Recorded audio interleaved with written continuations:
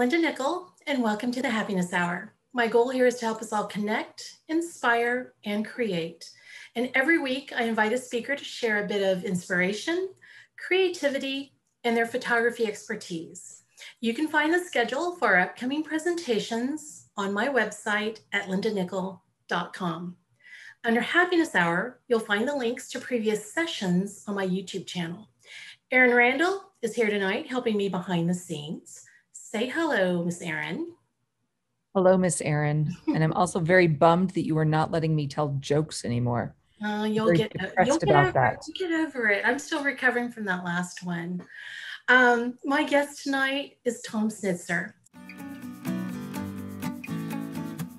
Tom has been capturing images for over 4 decades. His work spans several genres, including sports, nature, theatrical, and corporate photography. Along the way, Tom has been educating students to help them reach their creative potential, both in the classroom and out in the field. In tonight's presentation, Becoming an HDR Ninja, Tom will break down the steps to creating quality, high dynamic range images by using HDR software and graduated filters to exposure blending. He'll cover all the tricks that the pros use to create the world's most dramatic images. Tom has provided a handout for his presentation, so if you haven't already downloaded it, you'll find a link to it at lindanickell.com/schedule under the description for Tom's presentation. So with that, Tom Snitzer, welcome to the Happiness Hour. Oh, thanks. Well, thanks for having me. And I am excited to be talking to you all tonight about a subject. By the way, I love photography. I've been doing it for a long time, but I guess I find each year I get more excited about it. And in addition to being very lucky that I've been able to shoot in a variety of genres, everything from nature photography to shooting automotive stuff for the Chicago Tribune and sports. One of the things I really enjoy is education. And what's ironic is the whole idea for tonight's presentation, believe it or not, came from a group of my high school students. And one day we're sitting in class and a number of them said, "Hey, Mr. Snitzer, we're having a really tough time with our unicorn shots." And I'm like, "What are you talking about?" You're probably wondering what a unicorn shot is, because I was. I am. So what I'd like all of you right now to think about a place that you have always dreamed about going to, that you've never been on your bucket list. Okay, everybody just take a second, think about some amazing place that you want to go. Okay, my case, just to use an example, maybe you've always wanted to go to the coast of Spain. So I want to picture you get up early, the crack of dawn, the sun is breaking over the ocean, bright orange sky, and it's reflecting over these beautiful villas along the water and the boats and the most amazing scene you've ever looked at. And you get back and your pictures don't come out. All the colors gone, everything's overexposed. That is what I call, or what they refer to as, losing a unicorn shot. So very simply, when we get off this Zoom session tonight, it is my goal that not one single person will ever lose another unicorn shot. So that's what we're here to discuss, okay? And I've helped hundreds of people do this, so I'm confident I can help you. That said, when you use the word unicorn shot, what I'm really talking about is shooting in difficult light, okay? And difficult light is oftentimes when we talk about high dynamic range. Okay. So first of all, the best way I know to talk about HDR, and it's an experience we've all shared, is, I assume all of you have been to the beach at night and you might be talking to your friends, and it's easy for you to see your friends and to take advantage and look at the sunset. But if you try to take a picture, inevitably you're going to get something like this, where the people in the picture are in silhouette. And the reason for that is that the camera that you're using sees the world very differently than you can. Most of the people viewing me tonight are capable of seeing 20 stops of dynamic range. And that means that you can see basically between the darkest and lightest areas of the picture, which is really the definition of dynamic range, you can see something that's 500,000 times brighter than the darkest area of a picture. And cameras can't even come close to that. So what we're really going to be talking about tonight are the tools so we can begin to approach the world the way, through a camera lens, the way we see it through our own eyes. Okay. Now I want to just digress here for a second. A couple quick things. One, as Linda mentioned when we started out, it's really important that I don't lose anybody as we're going along here. And we're going through a lot of material. If you have any questions or something I say doesn't make sense to you, feel free to ask a question. You can either unmute yourself or ask it in the text, but I have absolutely no problem. I want to answer questions. And if you don't understand something, I screwed up because I should make things crystal clear. Number two, I realize that we have people, some of you have been shooting for years and we have, high degrees of expertise. Maybe some of you are a little newer to the game and have a high learning curve. So I'm going to be trying to do a little something for everyone. I'm going to have some basic material I go over, and I'm going to have a few things that I'm going to throw in for our more advanced shooters. And I'm going to try to explain it in a way that our more novice shooters can aspire to later and try to decomplicate it, okay? So hopefully before I start out here, I hope no one has any questions at this point. Good. So what I'm going to do, I'd like to just give you a real quick outline of what I'm going to go over tonight so you know where I'm driving the bus. Typically, when I talk about HDR, people are rightfully excited to hear about HDR software. And we're going to go over that. We're going to go over which different types of software are available, which ones I like best, the workflow, all that good stuff. However, I view HDR software in photography as almost like a nuclear warhead. It's very powerful, but there are conventional weapons that we have at our disposal with photography that I may point you to first, okay? So some of the things we're going to talk about in the order. Number one, the difference between shooting RAW and JPEG. Does ISO make a difference in terms of the dynamic range you can capture? How about the camera you're using? Is it important? Does it matter what kind of camera you're shooting with? How important is it whether you're underexposing a picture or perhaps overexposing a picture? Does that matter? And once we've talked about that, how difficult is it to get the exposure right? Does it even matter? We're also going to talk about, can you save a picture in post-processing, for example, in Lightroom? How much latitude do you have to save a good picture that looks like it's wiped out?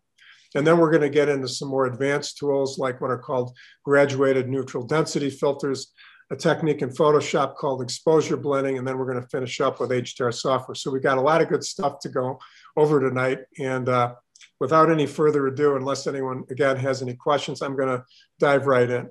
Okay. Go ahead. I have a quick drink of water here. And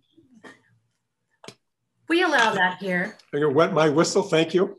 I may do it frequently. Okay. I am hopeful that most of you shoot in RAW, and in about 5 seconds, you're all going to be deciding to shoot in RAW. When you shoot in RAW, there's some real basic, obvious benefits you get. One is you can non-destructively edit pictures. You have more control in post-processing. But right near the top of the list is that you have more dynamic range. Typically, depending on the sensor and the camera you're using, you're going to get up to like 3.5 stops of more dynamic range by shooting RAW. So just shooting RAW gives you a real jump up on things, okay? Number two, ISO. Most people think of ISO as being associated with noise. And in the old days, that was true. If you turned up the ISO, you'd get more noise. But with the new sensors, give me an example. If we're shooting at an ISO of 100 and we turn up the ISO to 800, the difference in noise is going to be pretty hard to see. It's going to be relatively modest. That is not the case with dynamic range.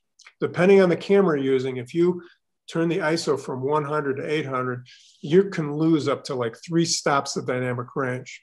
Okay, so I've only been talking for 5 minutes and I've already told you how to basically save 6 stops of dynamic range. Shoot in RAW, and if at all possible, shoot it in a low ISO. And for most cameras, the lowest or the native ISO is 100. A few Nikon cameras, the native ISO is 64. Okay, so having said that, let's move on to cameras, okay? first of all, a lot of people ask me, Snitz, does it matter what kind of camera I'm shooting with? And the answer is, yeah, it does. And actually, I'm going to date myself. I've actually been shooting for more than 4 decades. Most of my career actually I shot with film. I probably started shooting with SLRs when I was about 11 or 12 years old, which is like 50 years ago. So most of my experience is with film. And in film, we only got like 6, maybe 7 stops of dynamic range. We had very little latitude, or if we made the slightest mistake, parts of the picture were all overexposed or underexposed. You couldn't see them. And I remember 10 years ago, shooting with one of my first digital cameras. I was shooting with a Canon 7D. And I thought I had gone to heaven because this camera had over 11 stops of dynamic range. So I could capture pictures, I could never capture before. That was incredible, okay? What's sort of ironic is, think about everything you've experienced in the last 10 years in terms of technology, whether it's your smartphone or AI, or maybe all the various things that have changed. Ironically, in the last 10 years, most Canon cameras still have between 11.5, 11.7 stops of dynamic range. They haven't changed that much, okay? However, and I'm going to actually, by the way, I'm going to, in a minute, I'm going to show you a slide here. So this is, for example, I mentioned before that camera's dynamic range falls off as you turn up the ISO. This is a Canon 7D. And like I said, it's a little over 11 stops. And as you turn up the ISO, that falls, okay? But if you look at some of the, even the newer, Canon cameras, the excellent 5D Mark IV, only a little bit better, about 13.5. Not bad, but not that much of a difference. On the other hand, if you look at even an older Nikon like the 7200, most Nikons are up at like 15 stops. So it doesn't mean that Canons aren't excellent cameras. It just means that you need to do things earlier to address some issues in difficult light sooner with most Canon cameras than you do with a Nikon, for example. And with the advent of the 850 and the 810, Nikon even bumped it a little higher. Some of you that are Sony shooters may wonder how they stack up, and the Sony mirrorless cameras are the equivalent of Nikon. Very, very good, okay? This year, however, Canon sort of had an epiphany with the advent of the new, basically mirrorless R5. Canon now has the first camera that has a sensor that I would say in terms of dynamic range is the equivalent of Nikon or Sony. Absolutely fantastic camera in a lot of ways. And by the way, for any of you that have questions about Nikon's mirrorless cameras, they're also very, very good. And they are basically up at like 15 stops. So these are cameras that aren't perfect, but they have the ability to capture a tremendous amount of dynamic range. Okay. Any questions come through, Linda? Are we good? Everybody with me? We're good. Okay. I'm going to do one quick digression here, and I'm going to show you 3 pictures to illustrate a point. Okay. You can see if you can guess what I'm getting at here. So I'm showing these 3 pictures. Oftentimes people become obsessed with dynamic range, and they feel like that you have to be able to see every part of the picture. Every part of the picture has to be properly exposed. No. In fact, these 3 pictures work because large parts of the picture are black and are underexposed. So I just want to remind everybody, what I'm here today to do is to talk about giving you tools to create an image that is what you're dreaming up in your head. I'm not here to constrain you or tell you that you can't ever have anything in a picture that's underexposed, because that's obviously false, and you can see it here, okay? So having said that, we'll do a quick review. So RAW is good, low ISO is good, and having a newer camera with a really wonderful sensor is great. But if you have an older camera, not to worry, because we're going to explain tonight how you can work around that, and that's not a problem. Okay, so moving along, what we're going to do is we're going to talk about whether it's better to overexpose a picture or underexpose a picture, okay? Now, if there's only one thing you remember tonight, I'm about to tell you. Actually, you won't be able to forget. Now that I've said this, even if you wanted to forget, you won't be able to forget this. You do not want to ever overexpose a picture, okay? That's easier said than done. But even if you overexpose something by as little as a half a stop, it goes white and it's lost forever. You can't do anything to recover those details, okay? So everybody say to yourself, you know, under your breath now, I will never overexpose a picture ever again, okay? Now, some of the more cynical of you are saying, well, Tom, that's great, but you know, underexposing might be even worse. So I dreamed up a really ridiculous experiment to test that. So you get to be the guinea pigs. So this is a picture taken at an ISO of 3200. And actually for a picture where the ISO has been pushed, it's really very sharp, good color rendition, not too noisy. Excuse me, look, I am. Anyway, you know, this looks really good. So what I'd like to examine with you is, suppose we decided to really underexpose this picture. Let's turn the ISO down to 100. That's 5 stops, okay? That's like crazy, okay? So you're probably wondering what this is going to look like, and it really looks terrific, doesn't it?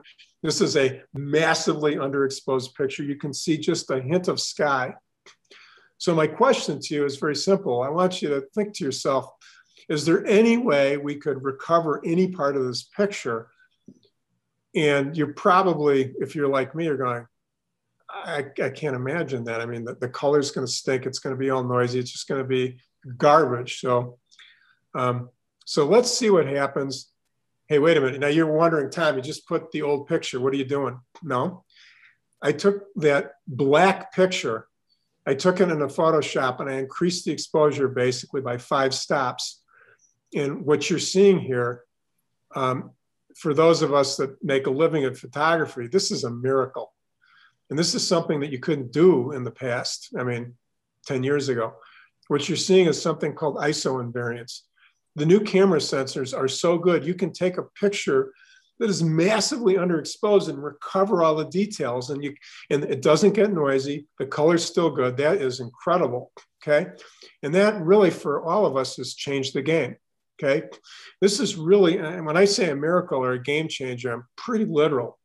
What it allows us to do now is we take pictures, and what we try to do is never overexpose anything, and we can bring out all those details that we lost, okay? Now, some of you may be thinking, well, is that true for my camera? And the short answer is, yeah, it is true for your camera. Different cameras have a different amount of what we call ISO invariance. So for example, a newer Sony, like any in the A7 line from version 3 on, most Nikon cameras going back 4 or 5 years, the new R5, you can recover a full 5 stops. They're very ISO invariant. Other cameras, you may only be able to, recover 2.5 or 3 stops, but you can still recover a lot of stuff, okay? Generally speaking, Nikon sensors are more, and Sony sensors are more invariant than old Canon sensors, with the exception of the, the 5R. But anyway, this has really changed our approach to photography. Linda, did you have a question? I do. Angie, it just popped up. Angie wanted to know, does this, what you're talking about right now, does this apply to a crop sensor as well, or just full frame? Does that make sense? This applies to both crop sensor and full frame.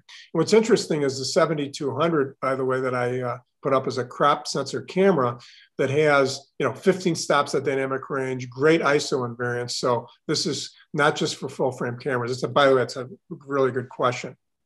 Okay. Any other questions before I move on? No, okay. You're good. Excellent. Okay. So,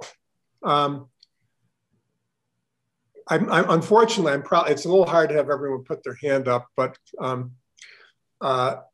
most people that I shoot with shoot in aperture priority, most of my students.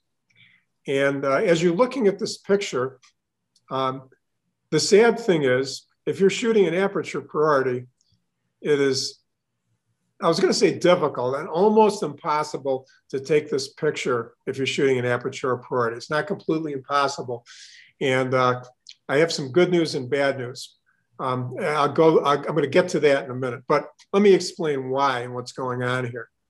And I find this, by the way, this is something that really ticks me off about camera technology. Cameras do a terrible job of thinking intelligently about metering. And that bothers me because I think about what Apple has done with an iPhone in the last 10 years. Think about, you know, all the different types of technology of self-driving cars, and my stupid camera can't figure it out.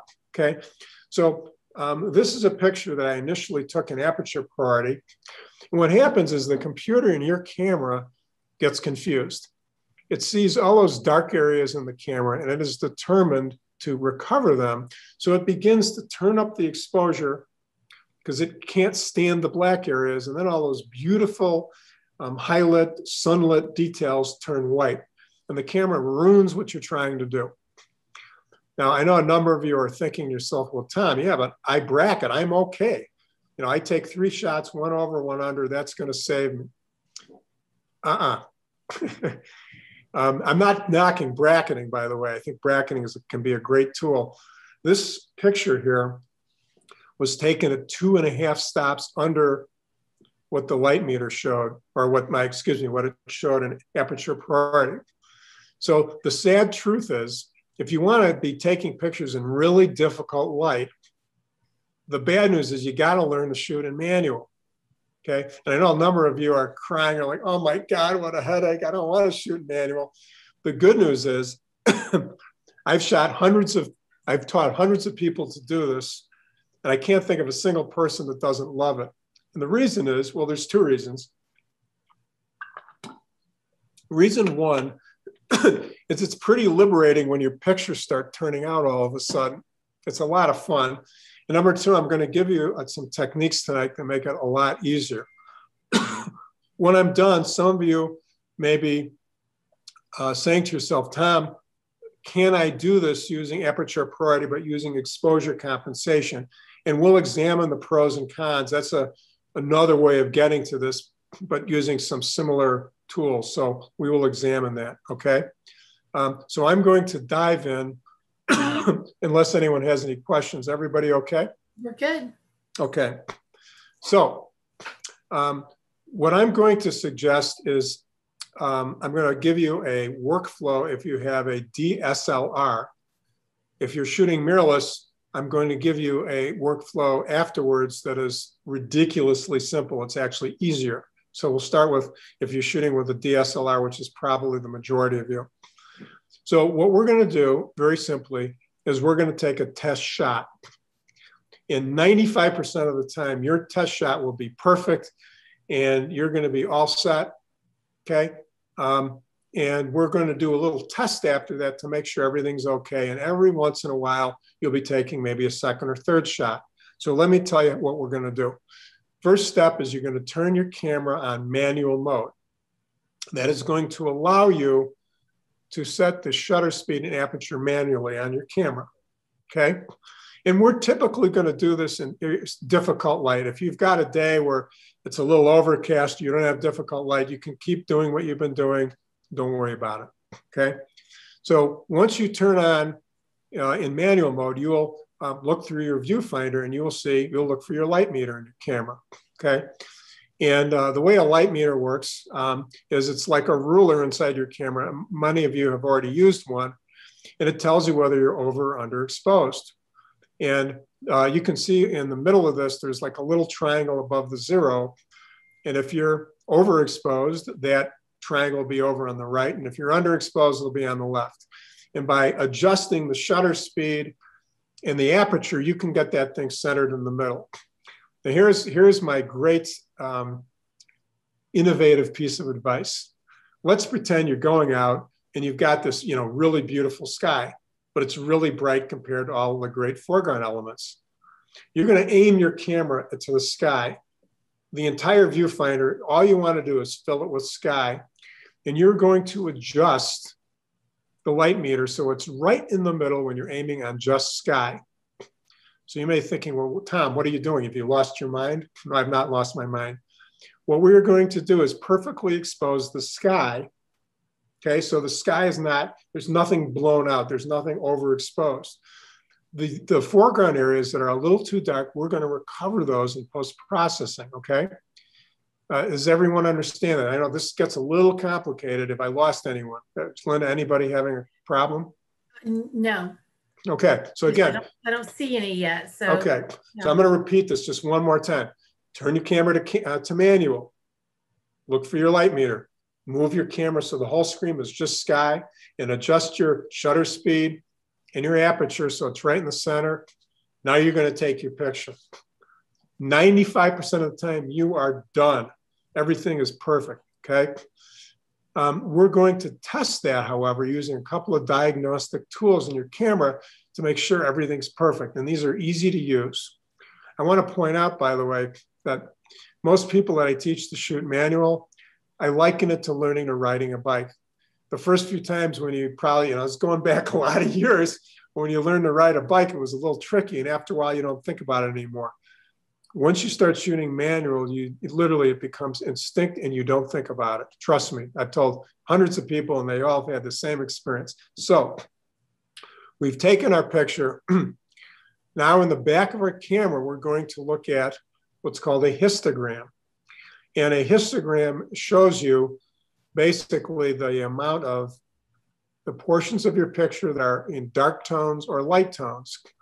And it is a diagnostic tool to help you determine if you're overexposed or underexposed. And the simplest way I can tell you to think about a histogram is pro football. Think about you trying to kick the ball through the uprights, okay? The first picture at the top is underexposed. And you can see that this graph or this dark area in the histogram is slammed up on the left goalpost. So that's not so good. Okay. If we go to the very bottom, the one at the bottom is overexposed, and you can see parts of the black area are slammed up on the right histogram. The one in the middle is just right. What you're trying to do is get the histogram in the middle of the goalpost. And 95% of the time, if you've exposed in the sky, you're going to be just fine. Okay. There is another tool that I use all the time.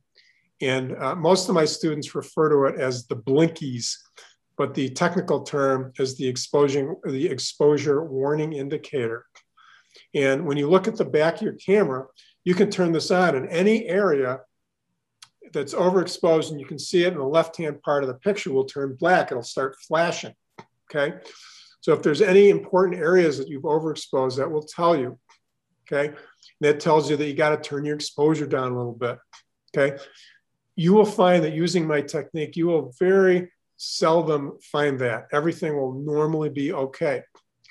Every once in a while, and this is for our more experienced advanced shooters, you may look at the histogram and you're not pushing the right goalpost, but you may see it pushing on the left. You may think, hey, I'm losing some of the darker details in my picture. And you may say, hey, can I turn up the exposure? So for our more advanced shooters, you can turn up the exposure until you start seeing blinkies coming on or it's starting to touch the right histogram. And I'm going to take it another step further. You can even go further than that. Now I'm going to get, again, for our more advanced shooters, a little technical. The histogram and the blinkies that you see in your camera are taken from using a JPEG image. We don't have cameras yet that can read raw images and actually show you diagnostics, which mean that the image that it's looking at has less dynamic range than when you get home and you look at the raw image, okay? So this is what I do when I'm trying to, like if I've got a picture with a lot of dynamic range and I want to soak every last drop of dynamic range, I will basically turn, up the exposure till I'm just starting to see blinkies. And from that point, I can turn it up another stop and a third, or on most cameras, 4 clicks and not lose any details, okay? That means that when I get home, I will have no lost details. And that allows me to use, I shoot Sony, so I want to use all 15 stops of dynamic range, okay? And I realize this is really for our more advanced shooters. Any questions so far? This is the most difficult part of the presentation. So if you made it through this, it gets easier and easier. So don't get intimidated. This is tough stuff. Everybody okay? So far. Wow, I'm really impressed, guys. Well done, well played. Okay, now I'm going to give you a couple of tips when you're looking at a really bright red, yellow, orange sky, AKA great, amazing sunrise or sunset, okay? If you're a new shooter, okay, what I want you to think about is little old lady or little old man. I don't want to be sexist here. I want you to be really careful, okay? If you're shooting in that bright red or orange, yellow light, I want you to be a little more conservative. This is a good time to do, if you want to do some bracketing, go ahead and do it. Don't, push. If you see any blinkies, back it off a little bit, okay? Now, I'm going to explain to our more advanced shooters what's going on, okay? Most of you have, if you're an advanced shooter, sometime in the past have looked at your camera and seen two types of histogram. The main type of histogram is just a black and white histogram, a simple old black and white histogram. That's what you typically use. And most of you have seen a blue, basically a blue, red, and green histogram. And you're wondering, like, what the heck is this for? Why would you ever use this? Well, here's when you'd use it. If I'm shooting a bright sunrise, okay, what I will typically see is the blinkies aren't going off. My black and white histogram looks A-okay. My green histogram is great. My blue histogram is great. I look at my red histogram and it's all the way over on the right, and it's hitting the right goalpost and it's clipping. That's what's called clipping the red channel. And this is the difference when you're looking at pro shooters and you're saying, how do they get these amazing pictures, in sunrise and sunset? This is how we do it. You go in and you got to make sure you don't clip your red channel. If that red channel is climbing up the right, side of your goalpost, you got to turn your exposure down. And in these complicated situations, I will bracket, because that's what you got to watch out for. It's real easy. And when you clip the red channel, what happens is you lose all the color. And this is what typically would happen with my students. They're looking at the normal diagnostic. They think they're fine. They go home.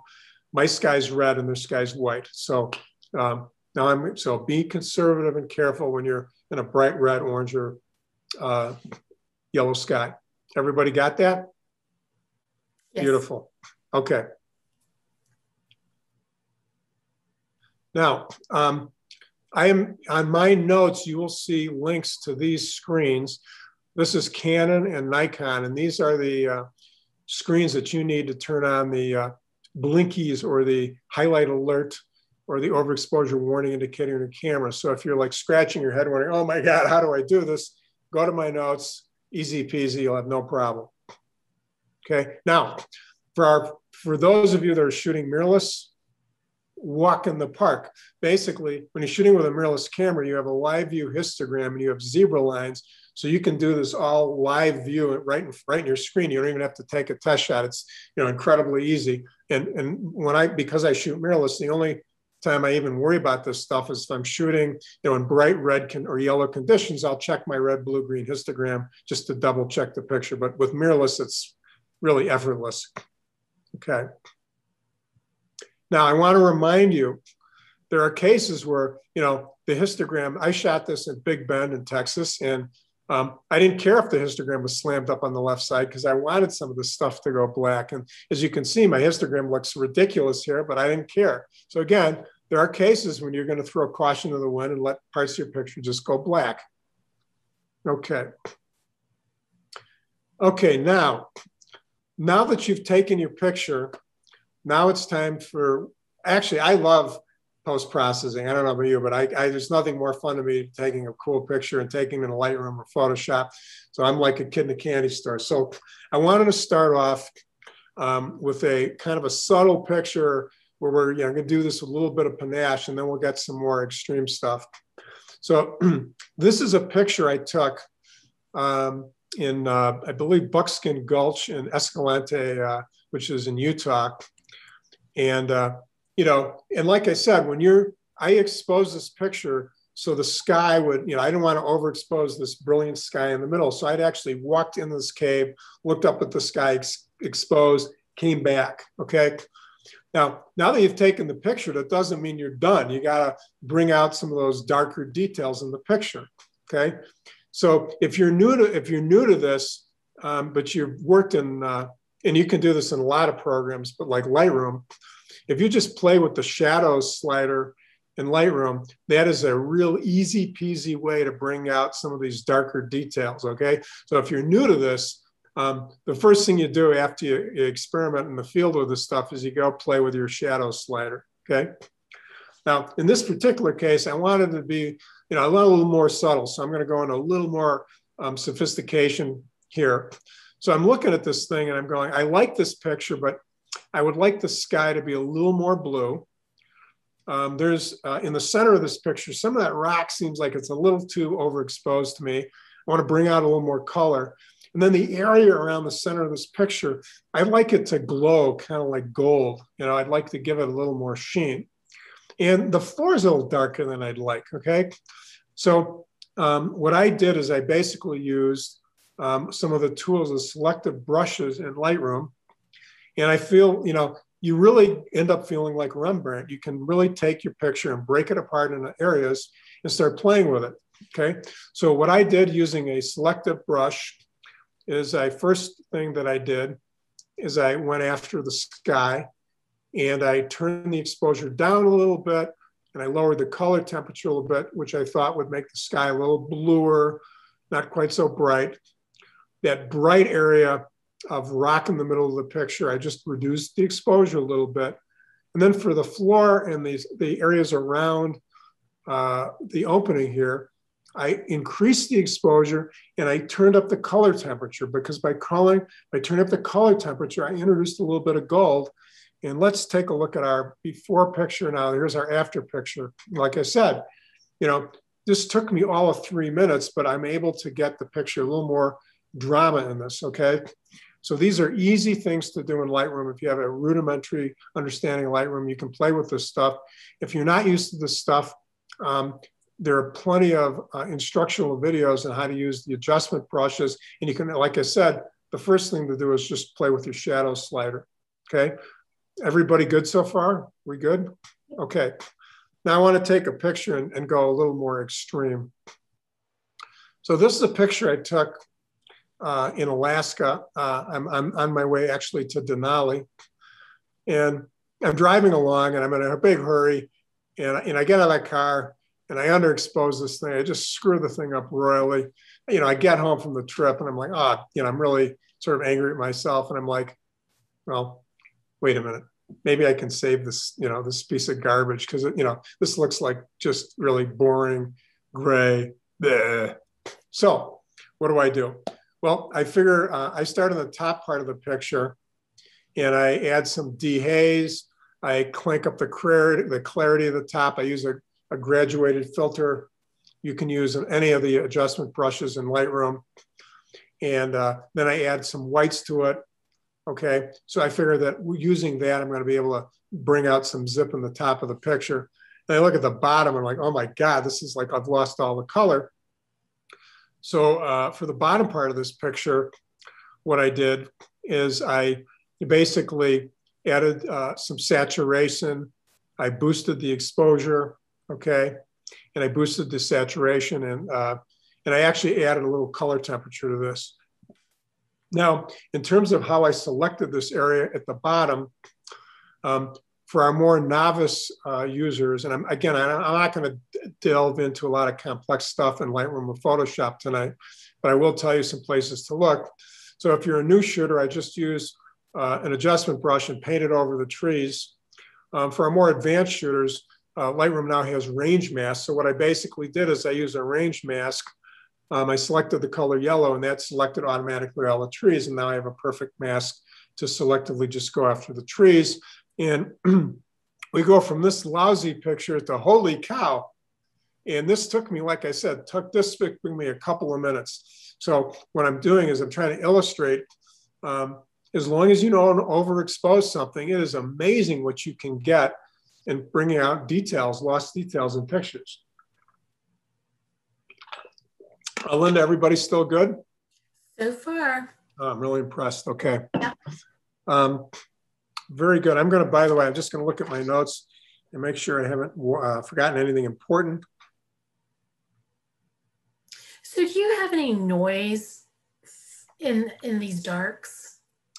You know, what's interesting is with old sensors, you had more noise, and as a matter of physics, you will get more noise in dark areas than light areas in a camera, and I could spend a bunch of time in that.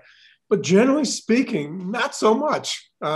You can recover a lot of details without dealing with noise issues. And these pictures have no noise reduction on them, by the way. Okay. You know, and by the way, I have all sorts of tools. I got a whole nother lecture on noise reduction and different techniques, but these are like right out of the camera, nothing, no noise reduction. Okay. Okay. Now I want to mention one thing. A number of my students have said to me, hey, Tom, I understand shooting in manual. Hey, understand. Can I do the same thing and use exposure compensation? You know, can I, have it automatically do the top and adjust? And the answer is you can, but you are on perilous ground. So I will tell you why I don't recommend that, but I will also admit many pros shoot this way. So there's, there are differences of opinion. There are two reasons I don't like in complicated light to shoot with exposure compensation using aperture priority. Number one, I've gone out with millions of students in the field. We're working on a scene and they're underexposing, turn the camera off, we walk, they go off someplace else, and I can't remind them, hey, you turned your exposure compensation on, and they go on and take 30 or 40 more pictures, forget that they're underexposed by 2 stops. Oh my God, everything, things didn't turn out. So that's one of the problems. It's super easy to forget, okay? Now, here's the second reason, and it's funny, I have some, friends that, I have a real good friend that's a National Geo shooter, and we have some great arguments about this. So we'll be working, we're doing a scene. We get the exposure just perfect. I'm in manual. He's using exposure compensation. And I go, hey, Richard, I think we got too much sky in the picture. I think we need a little more foreground. We begin to recompose. Now, it doesn't matter for me. I'm in manual. I don't have to do one thing. I can zoom in, zoom out, do all sorts of stuff, change my composition. Richard, though, what he's doing is he recomposes and there's less sky in the picture. And now all of his shutter speed and aperture priority stuff changes. Now he's got to start all over again. And that's why I don't like using aperture priority. When you're manual, you can mess with the picture, flip the camera right side up, vertical, horizontal, do all sorts of fun stuff. Set it, forget it. Aperture priority, So that's my 2 cents. And by the way, you'll find some great photographers who think I'm full of crap. So, just one person's opinion. So, okay. Okay, we are now going to move on to some tools. Now, every once in a blue moon, you're going to take a picture and, you've made your adjustments, you've squeezed out all the dynamic range, and there's still a big section of your picture that's slammed over on the left. It's not very frequent, but occasionally you can't get it all in one shot, So what do you do? By the way, let me take a step back. Let me tell you when that happens, because they're fairly, it's easy to tell you when this is going to happen. When you're shooting right after the sun comes up in the morning and you got this like blaring bright sun coming at you, that's one of those situations. You're shooting a sunset, and when the sun is just like, blank, going straight into the lens, these are situations where it's going to be really tough, if you got a really hot sun to get it in one shot. So there's a couple ways of addressing that, okay? So first thing I'm gonna do is I'm gonna go old school with you guys. Graduated neutral density filters have been around for decades, and that's what we all use when we're shooting film, and it's still a great tool. And what it is it's a tinted windshield for your camera, basically. So what they look like is they're typically rectangular, and the top of them are shaded. And then there's like a transition area in the middle where it goes from shaded to clear. And you can get two types of these filters, really. You can get what's called a soft grad, where the transition's nice and soft, or, you know, you probably figured this out, you can get a hard grad where the transition is more abrupt, okay? And I typically, when I shoot with hard grads, okay? So what you're doing is you're holding this thing in front of the lens and you're moving it so the shaded area is sitting above the darker part of the picture. And I'm going to show you more what I'm talking about. So this is an example. This thing, you can actually hold this thing and physically slide it up and down. This is a picture that was taken with a grad. And in the picture on the left, you can see that it's really kind of overexposed. And this has a two-stop grad. And, you know, the grad is being held over the sky. And now the new picture looks fantastic, okay? And by the way, these grads, you can get them in 1, 2, 3, or even 4 stops. Typically, when I use grads, I use 2 or 3 stop grads. That tends to be the sweet spot. And some of you are wondering, well, how do you attach this to your lens? And actually, some shooters just don't attach it to the lens. They literally hold it in front of the lens and go up and down. What I do is I have a filter holder that holds the filter. And this thing screws into the lens with an adapter ring, and I'll show you what that looks like when it's assembled. So this is a Canon camera, and you can see that this thing has a slot, and you can move your, you set your picture up, and you can move your grad up and down, so it is basically sitting over the sky. And this is, very easy to use, and works like super well. Okay. And I'll show you some pictures I've taken using this technique. These are all pictures I've taken. They work great over water. And one reason they work great over water is that, the horizon line's flat, so it's easy to line it up. Using a grad filter when you've got, a mountainous area that's all jagged is a little more complicated. But again, to balance the sky in this picture, this is taken at Katy. I used a grad filter. Same thing with this moon. This is shot California and Big Sur. I used a grad filter again in the shot in Acadia. And I'm going to stop there. Now, this is a picture for our more advanced shooters. You're like noticing, hey, Tom, you got that really beautiful ribbony sort of ethereal water in the front of the picture. How are you able to get a long exposure like that? Because you're shooting into the sun. This is a picture where I used actually 2 filters, okay? The first thing I do is I put that, I'm going back, you'll notice that this filter holder has 2 slots. It'll actually hold more than 1 filter. So what I did for this shot is I first put a grad filter in to take care of the sky so it's balanced with the foreground. And then I took just a solid grad filter where the whole filter's darker. I took a 6-stop grad and I slid it basically in front of the grad filter. And that allowed me to have a nice long exposure. Okay, so the grad filter allows you to cover the sky. And then, and I apologize, I used the wrong term. The neutral density filter where the whole filter is dark allows you to take a longer exposure. Okay. And for those of you that are not familiar with some more complicated techniques I'm going to talk about in Photoshop, grad filters are still a wonderful tool to use. Okay.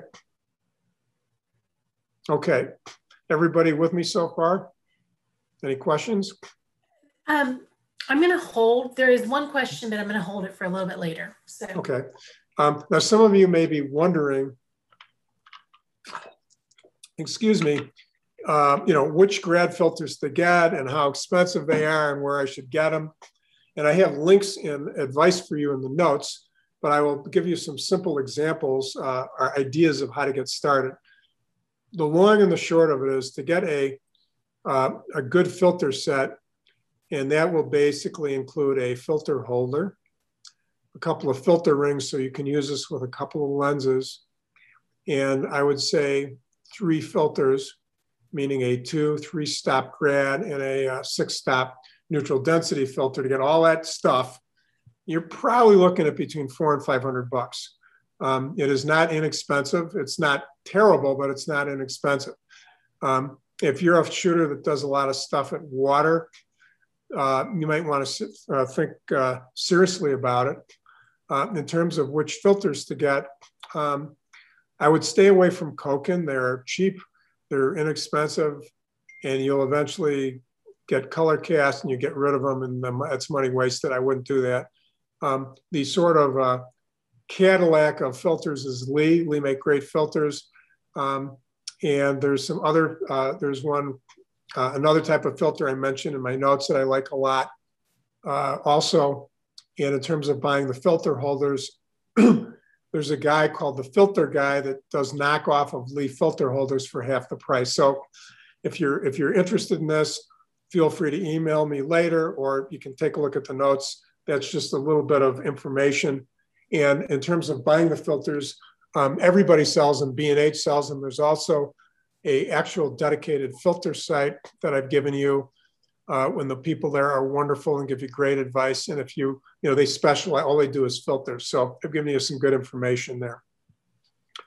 Okay, so everybody, with that one exception of that one question we'll get to, I'm going to jump into the next technique we use. And this is more advanced. This is for advanced shooters. This requires you to have a knowledge of Photoshop and masking techniques in Photoshop, okay? And this is a technique called exposure blending. So let me give you an example. So let's say I'm taking this picture here, and what I would do is I would take the first shot I would expose for the sky, okay? And the next shot I will expose for the foreground, 2 different exposures. What I'm typically changing in these exposures, but not always, I typically leave the aperture alone so I don't sort of have depth of field issues. And I basically change the shutter speed. Okay, and then what I will do is I will take these things into Photoshop and I will combine using masking techniques the sky with the foreground, and I mix them together. Okay, now if you're an advanced photographer and you're familiar with Photoshop, you know immediately what I'm talking about. Now what I'm going to do is we're going to get creative here and tell you some amazing stuff you can do in Photoshop. So normally speaking, when I'm sitting and I'm at Katie and I've mapped out my perfect spot, and I may only have 5 minutes where the sky is perfect, okay? So I don't have a whole lot of time to worry about, waves crashing and blowing up and getting the perfect spot. So it's money time. I got to get the sky right. So what I'll do is I may take 6, 7 shots of the sky. All I'm concerned about is the sky. And once I've got my sky, again, I'm on a tripod, I'm done. I've got a perfect sky I don't have to worry about. Now what I'm going to do is I'm going to get that perfect wave crash. If you ever shot, ocean, you're looking for that every 4th or 5th wave where that, that wave hits that rock and explodes into this, cascading water shooting into the area. It can take you 10 minutes to get that perfect shot. I don't care. I'm going to do a composite shot.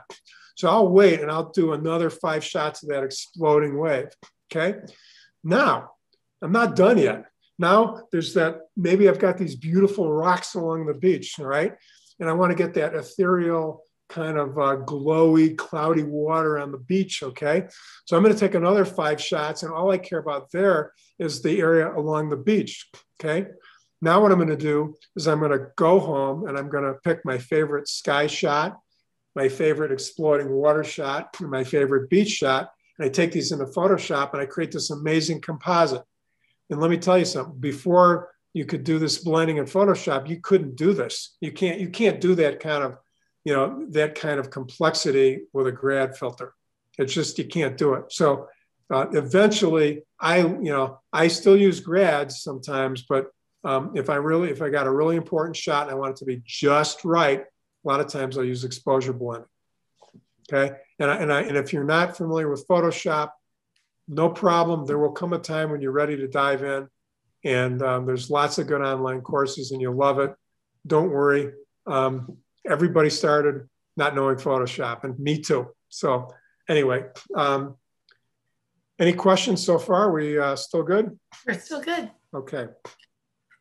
We're nearing our, we're about 90% done, so I'm taking into the final stretch. Okay.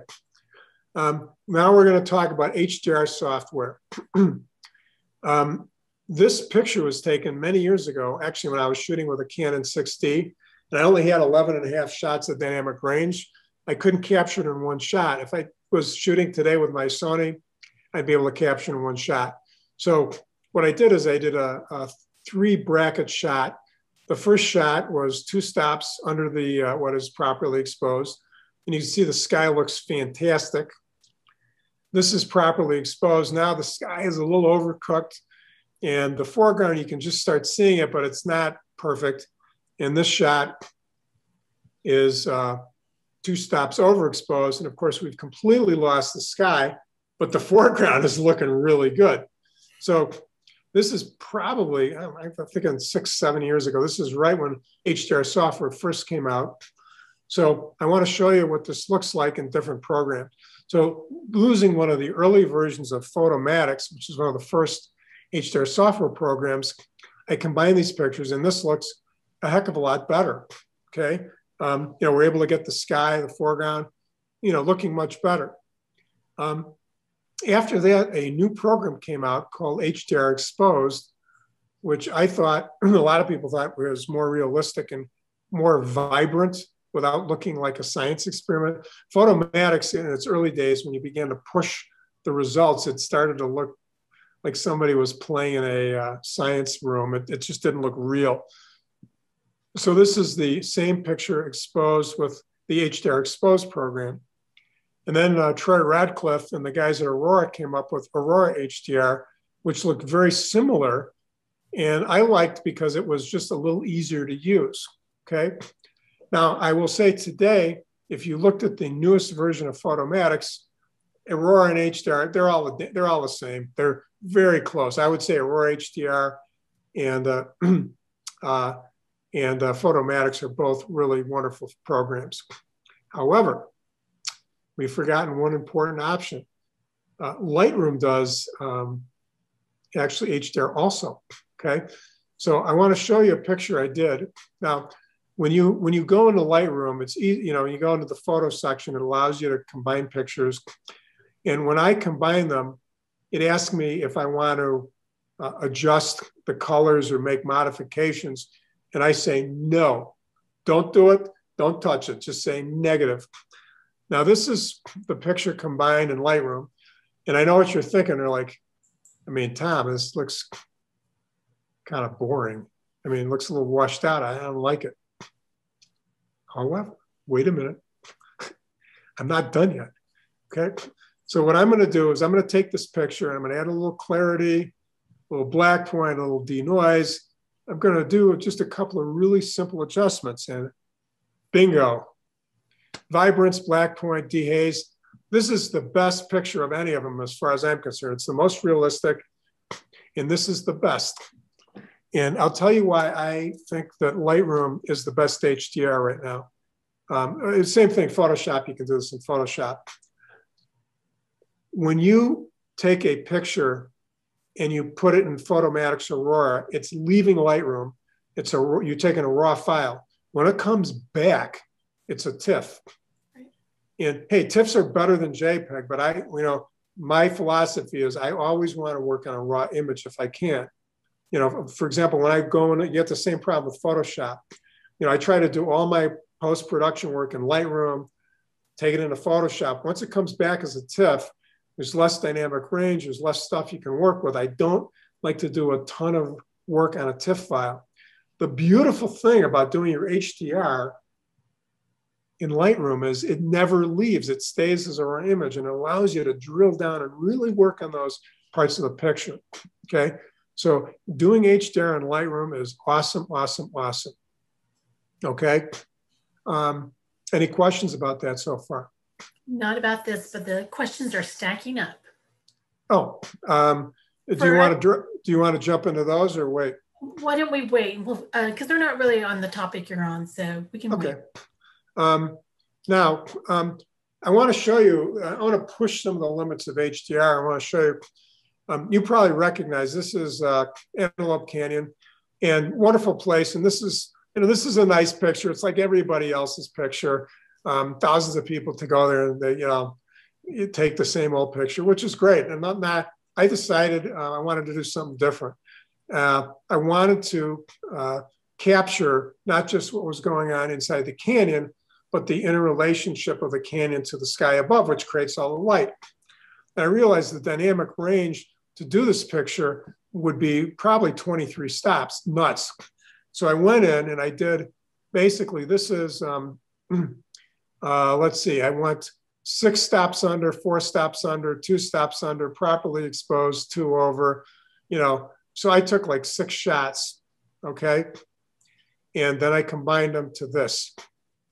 So, HDR does give you the chance to create images that you can only dream of before. And this is an example of a picture that I'm getting extreme dynamic range. In fact, this is a picture, I couldn't even see this when I was in there. I just had a feeling I could get it. So this is, and actually to put a plug in, I published the books recently, and this is the cover. So I'm glad I took this picture.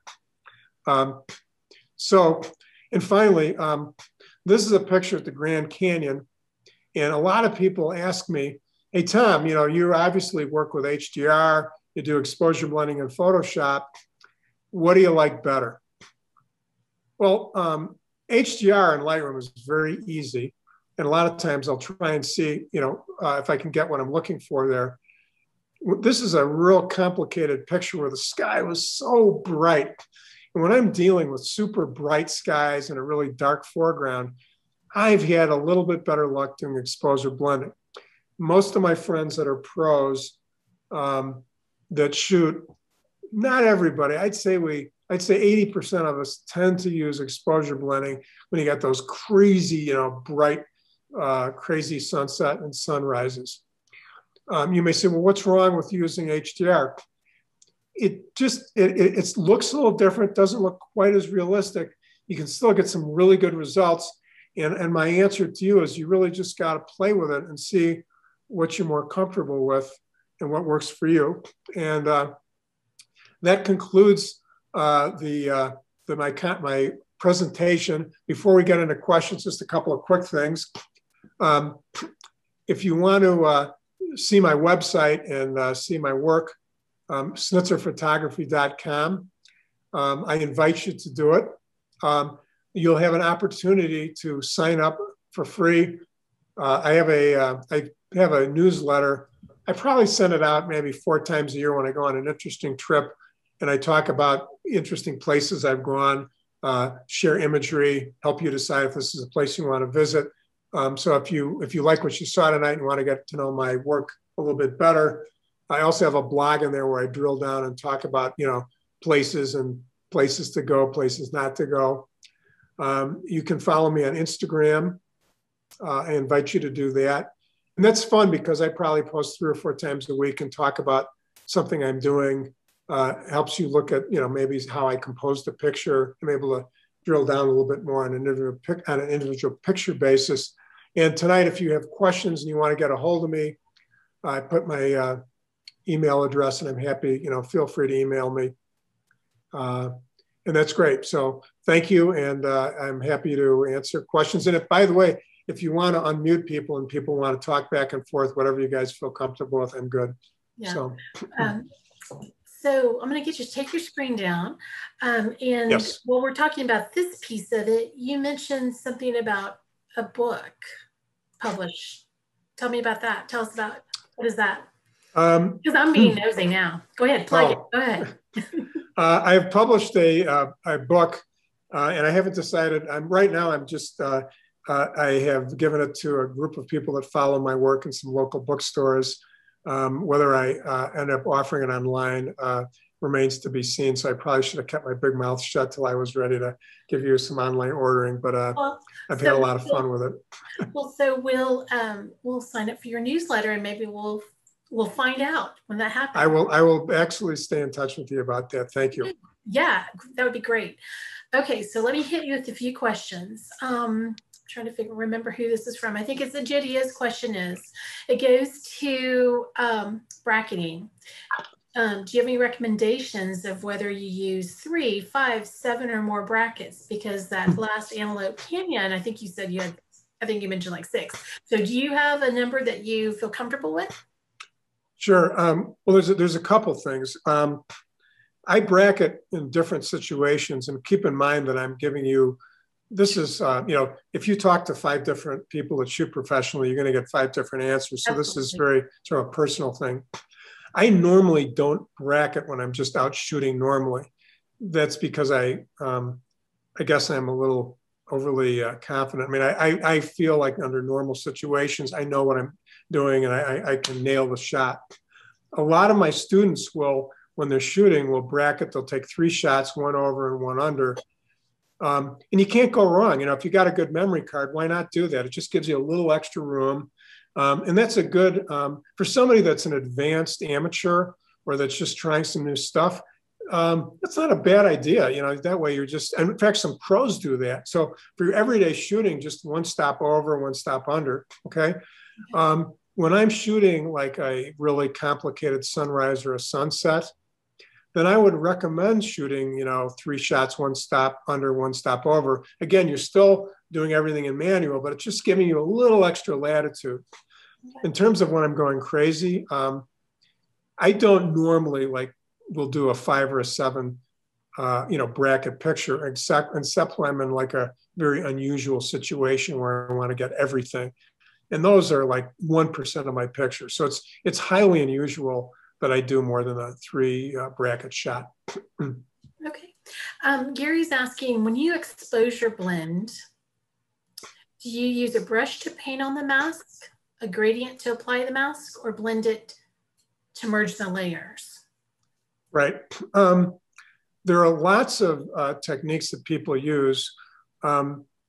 Here's basically, here's a good way to do it if you're just cutting your teeth in exposure blending. What I basically do is I will basically go into Lightroom and I will export my images, which are, just keep it simple, 2 images. I got a light image for the sky and a darker image for the foreground. I will export those as layers into Photoshop, okay? And then what I'll do is I'll create a layer mask, so let's say for the top picture, and I'll use a brush with a soft brush, so it's nice and soft. And I'll use the mask and I'll just brush in one picture after the other. And as you know, when you're working on a layer mask, you're either brushing in white or black.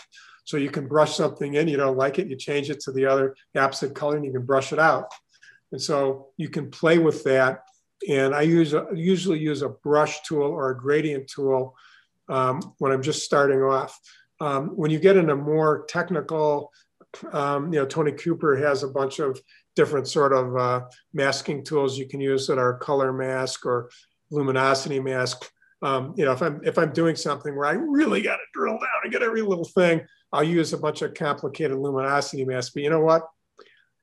90% of the time I'm using a brush and it just works out great and no one can tell the difference between that. And I'm a lazy. I mean, like easy peasy, man. The other thing I'll tell you, like, especially, I'm digressing, but one of the things that I found, especially if you're a sports photographer, corporate, if you're on an assignment and you got to get the stuff like to the Tribune or something quickly, you relish the ability to move quickly. I'm not looking to spend all day long messing around with a picture. So, when people ask me, what do you do? If simple works, you go with simple. Okay. Angie's question is gonna build on this one. She wants to know, are you also focus stacking when you're doing the exposure blending? That is actually a wonderful question. And matter of fact, I'm going to give you an example because I love that you asked this, because if I'm going out with very advanced students, when you're taking multiple pictures, you can do different types of stack at the same time, okay? So I'm going to talk about that exact scenario. So I don't have the picture up right now, but let's pretend you're in a field of wildflowers. And there's this beautiful sunset behind you. But your wildflowers are in shade, which is good because you're getting all the saturation. But you've got, you know, you're obviously you're going to need to do one picture for the sky, and you're going to need to do a picture for the wildflowers.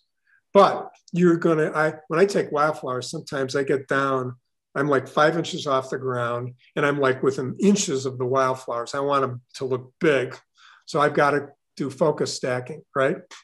So here's my workflow for this image. And this is, I actually did this like last week. So I'm sitting there, I'm going, okay. Oh, by the way, just to make it even more complicated, it's a little windy out. So I'm trying to focus stack these flowers and they're moving. And I've got to have a fast enough shutter speed so they don't blur. So this is what I do. I'm going to take 4 shots to focus stack the foreground, okay, for the flowers. Not worried about the sky yet. I'm on my tripod, okay? So what I'm gonna do is I'm gonna turn my ISO up to like 1,000 because I'm not worried about dynamic range. It's all in the shade, who cares?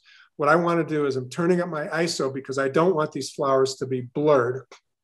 So I'm gonna, my first 4 shots, I'm gonna, maybe focus at 3 inches, then I'm gonna focus at maybe 18 inches. I'm going geometrically further back in the image, and the next one's 3 feet.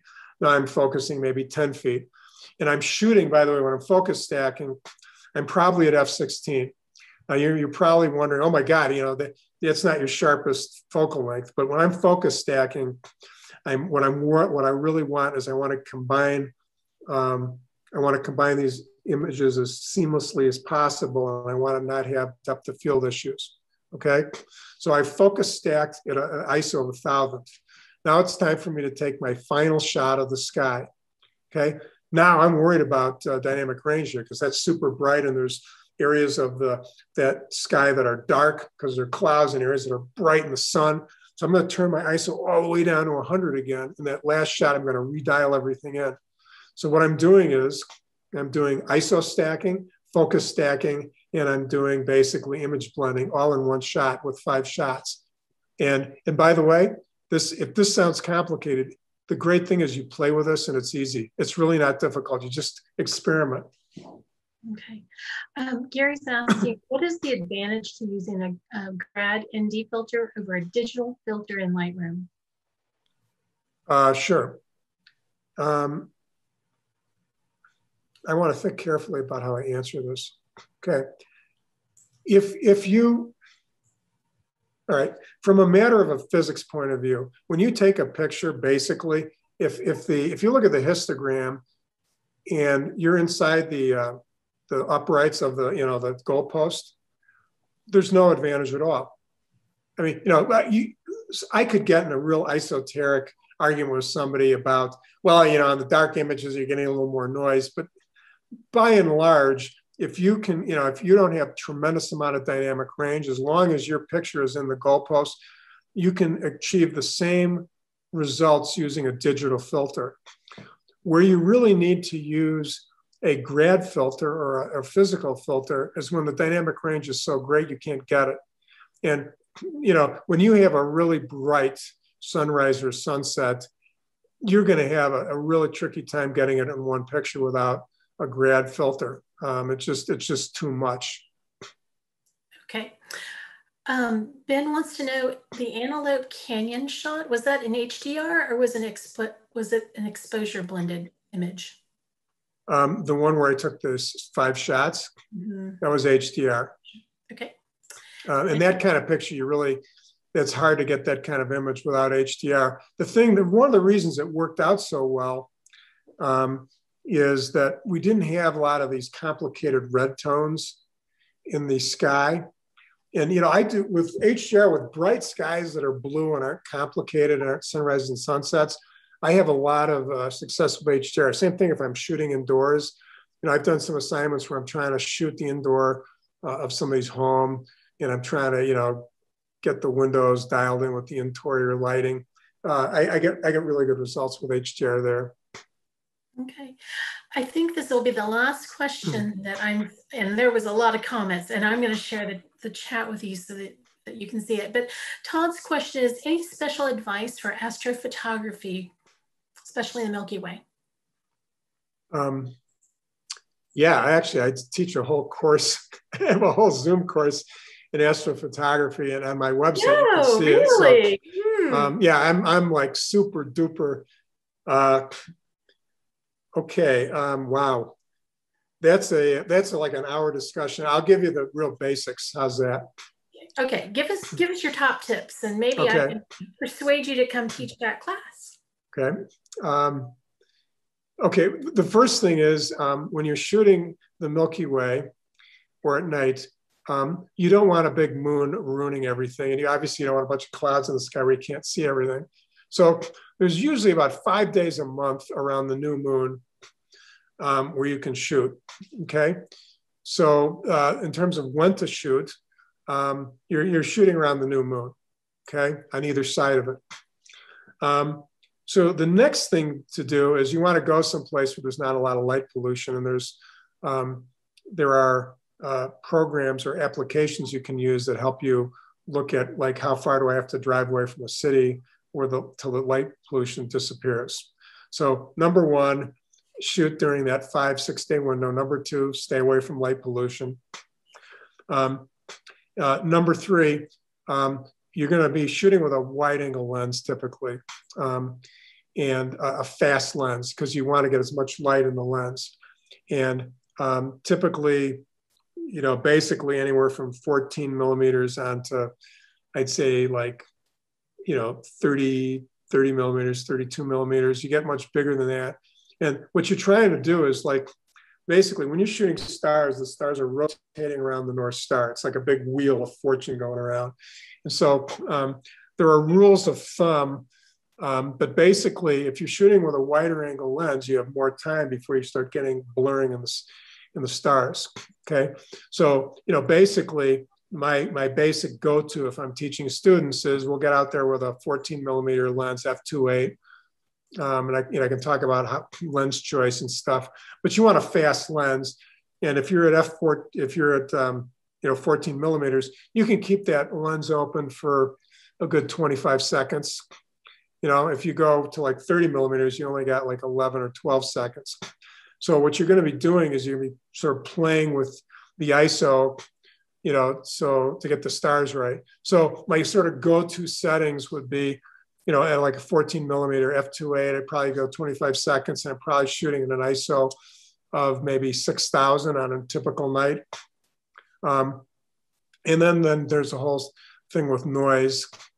So and I'm going to do this kind of quickly because that's a whole other thing. There's another type of stacking called noise stacking. And it allows you, if you shoot a series of images and by combining them, you eliminate noise. I don't mean reduce noise, I mean you eliminate noise. So there's workflows I can teach you where you're shooting stars with no noise. And there's programs that we use that allow you to separate the foreground and the stars, because the stars are rotating and the foreground's not. There's a program called Starry Landscape Stacker. So if you look at my images, the Milky Way looks like crystal clear. That's how I get that. And then the other part of shooting at night is how you light up foreground. I don't just want to shoot the Milky Way. I want to shoot mountains in front of it, buildings in front of it, rocks in front of it. And so I either use a combination of LED, low light LED panels that are gelled, like I can adjust the color temperature, or I'll use the moon. And actually, a crescent moon that's like 6, 7, 8%. I have pictures where I've lit, the whole moon is lit by, the whole mountain range is lit by the moon. So I have these like dramatic shots where you can see like the Grand Canyon with the Milky Way shooting out of it. And that's done by using the moon. So I just blown through about an hour full of crap, but that's some of the techniques I use. And I love astrophotography. We're sneaking into our questions. So Angie is asking, is what you're talking about now, or is she's heard it when people talk about shooting a bias frame or in dark frames to reduce noise? Is that kind of the technique you're referring to? Sure. Okay. Many cameras are set up where you can shoot a dark frame to, quote, reduce noise. And a lot of it is like when you've got a hot sensor. If you have a really long exposure, the sensor can get hot and you can get these like hot pixels that are red and stuff. Most astrophotographers, and honestly, there's a couple of guys that have been my mentors, one of whom is like Wayne Pinkston's one of them, who's like, I don't know if you've ever seen Wayne's stuff. Yep. I remember Wayne's like the guru. He really taught me most of this. But Wayne, most really good astrophotographers don't worry about that stuff. We're all either focused, most of us are noise stacking. That's what Wayne normally does. There's some people that actually have these star tracking devices that track the stars. Those are great and they work terrific. I just think they're a gigantic pain in the ass. So that's one more thing to carry with you. Yeah, and by the way, noise stacking is a technique that you can use. And I wish I could go on for a long time, but like you walk into a church, you forgot your tripod. This is an amazing church. You got to turn the ISO up to 10,800 and it's going to be noisy as hell. Oh my God, I'm in this incredible church. What do I do? Well, what you do is you hold the camera, handhold it, you bang off 13 pictures, you take them into Photoshop, and very quickly you eliminate all the noise by stacking these. And that's for another day, explaining how noise stacking works, but it is an incredible tool. Okay, we're going to sneak in one more for you, David. How can you focus at night with a lens that does not autofocus? Do you trust the infinity setting? That is a very good question. I'm thinking, okay. I'm going to go easy peasy, and then I'm going to go like complicated. Easy peasy is if you're shooting with a mirrorless camera like a Sony, you have basically when you rotate the focus ring in manual focus, you can see where infinity shows up on the dial. So what I do is I turn it to infinity, then I back it off to about 20 meters. Okay, and the reason is lenses. There's a concept called hyperfocal distance, and I don't want to, if you're not familiar, people aren't familiar with it, but basically there's a spot inside infinity focus where you get more in focus. You get infinity and you get stuff on the inside. So I will focus basically about 20 to 40, feet or yards out, and that's the sweet spot. And I can do that in a mirrorless camera because I can just look in the viewfinder. Now, some of you are saying, well, I don't have a mirrorless camera. What do I do? Well, one of the things I'll do is I'll take a flashlight and I can shine it on a distant piece of ground that's 20 feet away or 40 feet away, and I'll manually focus on that. Or a number of people will, during the day, will basically take their lens and focus on something 60 feet away, and they'll take a magic marker and make a little mark on the focus ring and the part of the lens right before it. And when they come out at night, they just line those up. All those work perfectly well to focus. Now, complicated. Whoops, I just took my, headphones out. Let me start over. Okay, there are times when I'm shooting at night when I need to focus on something that's very close to me and at the Milky Way, so I'm focus stacking at night. So an example of that is I just did a picture with a buddy of mine. We were at a place called Racetrack, which you may have heard at in Death Valley, where these rocks appear to move at night. So like a bunch of idiots were out there at 2 a.m. And by the way, there are also apps that tell you when the Milky Way is going to be where in the sky, so you're not wandering around at night wondering when it's going to come out. So we wanted to get pictures of these rocks that are close to us and then the Milky Way. So the way we would do it is we basically got LED panels. We focused on the rocks. We did basically 10 shots of the rocks for our first, to basically create a stack of close in. Then we did a stack of the Milky Way, and then we combined them. And so I have a shot that I have on my website of Racetrack, and that's how that shot was taken. That's the complicated way. Okay. That, I think, is the last question I had for you. I'm going to say thank you so much for coming and breaking down HDR for us. It was a lot of information. I knew a lot of it, but there were a couple of things that I thought, well, wait a minute, I've never even thought about this. So I'm going to have to go back and look at your notes for my own education. So Tom, thank you so much for coming in and doing this. It's going to be a great addition to the Happiness Hour YouTube channel, and I truly appreciate it. Right. Let me ask you real quick, where can they sign up for your newsletter? Someone put in the chat that they were on your website and they didn't see it. Is it? There should be a pop-up. If you have your pop-up blocker turned on, you should be able to do it. If for some reason you turn off your pop-up blocker and you still can't do it, just have them email me, okay, and I'll be happy to put you on manually. Okay, perfect. All right, guys. You can connect with Tom at snitzerphotography.com. And if you're on Instagram, look for him at Snitzer Photography. Next week, Ernesto Ruiz will be here to talk about his philosophy and ideas behind the slow photography movement. Until next time, go out and create something beautiful, and I hope that we see you again soon.